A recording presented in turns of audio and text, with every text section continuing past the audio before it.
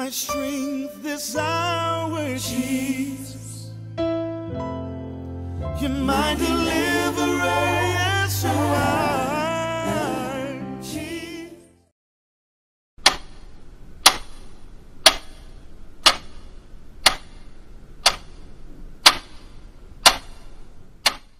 It's too late.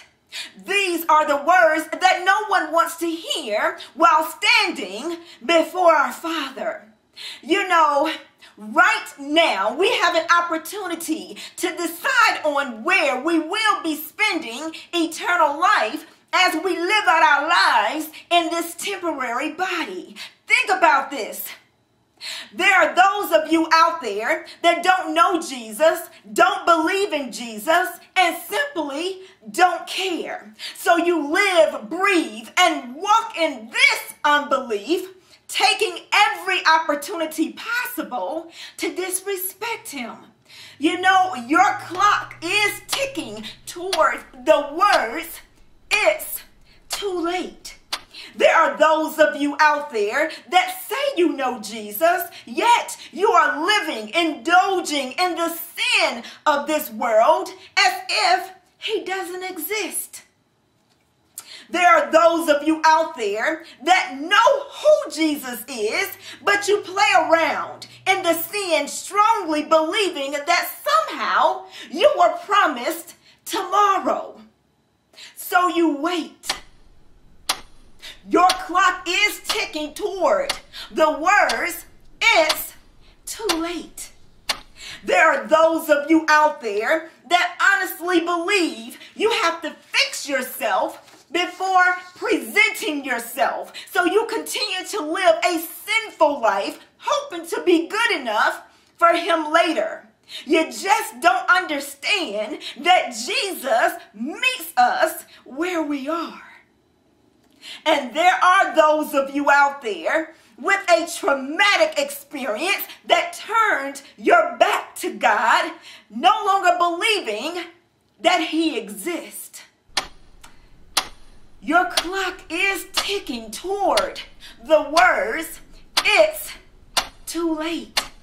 So whether you don't know him, don't care, intentional about indulging in sin, believe you gotta fix yourself before presenting yourself, or believe you have all the time in the world before meeting him, listen to these words my Father gave me out of Romans 13:11 through 14.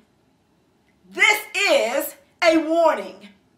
This is all the more urgent for you to know how late it is. Time is running out. Wake up, for our salvation is nearer now than when we first believed. The night is almost gone. The day of salvation will soon be here. So remove your dark deeds like dirty clothes and put on the shining armor of right living. Because we belong to the day. We must live decent lives for all to see. Don't participate in the darkness of wild parties and drunkenness, or in sexual promiscuity and immoral living, or in quarreling and jealousy. Instead, clothe yourself with the presence of the Lord Jesus Christ, and don't let yourself think about ways to indulge your evil desires. We must wake up. Do you not understand how many people God is removing from this earth right now? It doesn't matter how old you are. I shared on a previous video what he said. He said, "Then I will have mercy on those I have mercy, and I will have compassion on those I have compassion." Do you know how many people wish they had tomorrow to get it right with him? Do you know how many people had tomorrow to get it right with him, but they never did? Now they stand before the Maker, and it's too late. Just like children live their lives in the moment, not honestly thinking about the consequences coming until they come face to face with it, we do the same. We live our lives indulging in the sin of this world, not thinking about the consequences until we come face to face with the Maker. But then it's too late. So much is unfolding straight out of the Word of God, just as He said it would. It's undeniable. Yet we sit in denial, living our lives as if these events that are happening all around us are normal, as if these events happening around us aren't warning signs straight from God. Yet we live our lives as if God is proud of our behavior in the United States of America that looks like Sodom and Gomorrah, a country full of sin. So if you would just stop looking the other way, take a moment and open your eyes, you will see there is not much time left. In Matthew 24:37 through 39, Jesus said, "For as were the days of Noah, so will be the coming of the Son of Man. For as in those days before the flood, they were eating and drinking, marrying and giving in marriage, until the day when Noah entered the ark. And they were unaware until the flood came and swept them all away. So will be the coming of the Son of Man." Now, let me place emphasis not necessarily on the wickedness. Oh, we know there's plenty of wickedness all around us, but specifically on the lack of awareness of what was at the door. Likewise, right now, the same thing is happening. The people in Noah's day were living their normal lives, oblivious to the fact the end was near. Once they realized it was too late. Likewise, in Luke chapter 17, verses 28 through 30, this lets us know it was the same in Sodom and Gomorrah. It says it was the same in the days of Lot. People were eating and drinking, buying and selling, planting and building. But the day Lot left Sodom, fire and sulfur rained down from heaven and destroyed them all. It will be just like this on the day the Son of Man is revealed. Once again, we are not putting emphasis on the wickedness, because we know there was wickedness in Sodom and Gomorrah. I mean, the sin was out of control, but on the lack of awareness that was present, of them not even understanding what was coming. These people were about to be destroyed. Hear me. They were about to be destroyed, and they did not have a clue. They were still living their lives, indulging in sin, not understanding what was about to take place. Likewise, in the United States of America, God has given warning after warning after warning in the weather. The earth is crying out.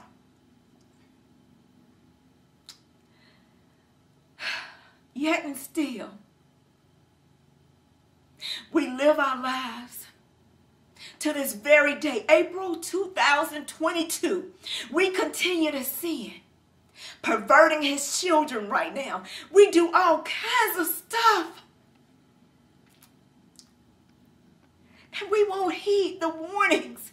It's like we just keep living our lives, indulging in the sin, and we just don't have a clue what's about to happen. Because if we did, we would not continue to live in the sin that we're living in. We would not continue to try to pervert His children. We would not continue to try our best to look like Sodom and Gomorrah. What?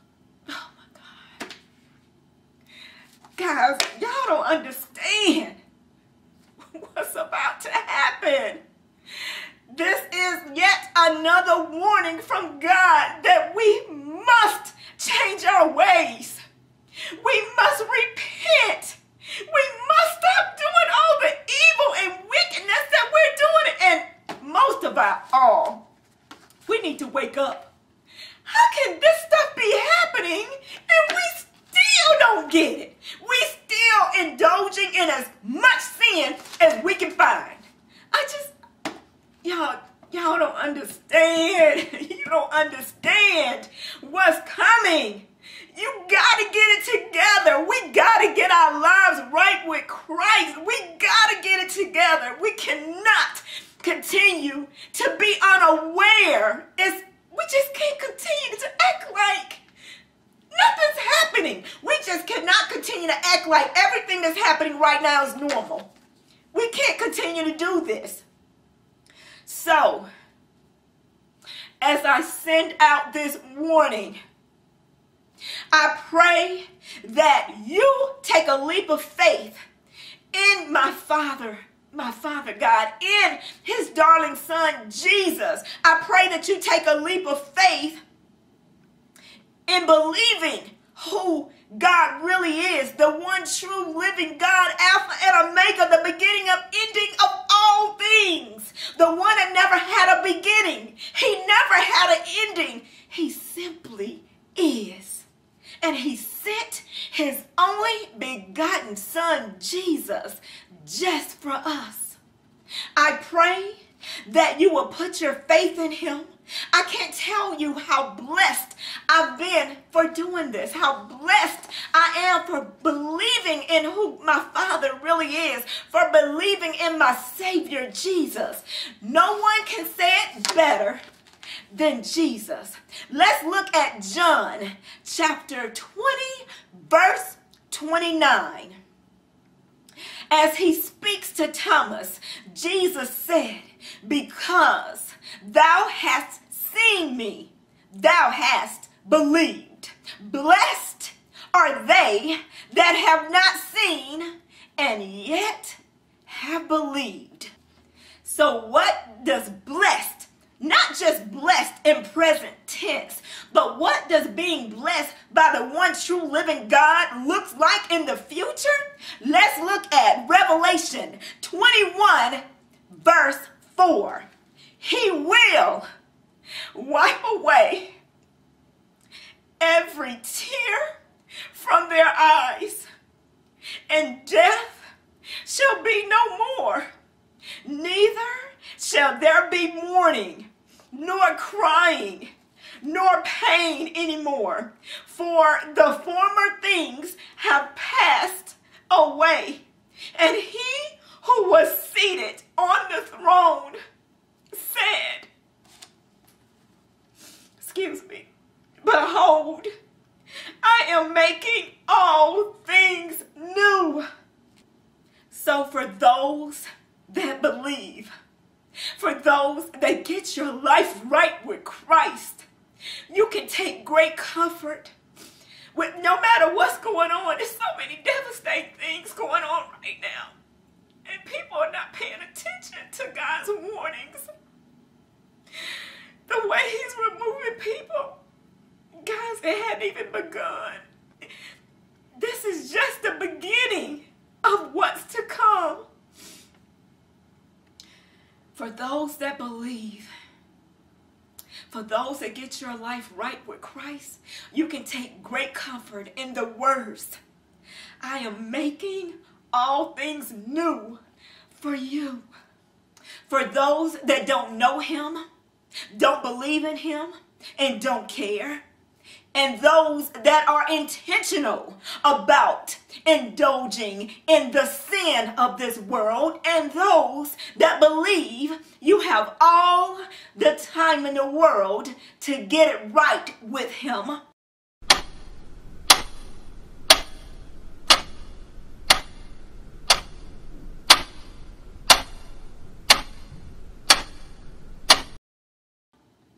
If you get caught, you will hear the words, "It's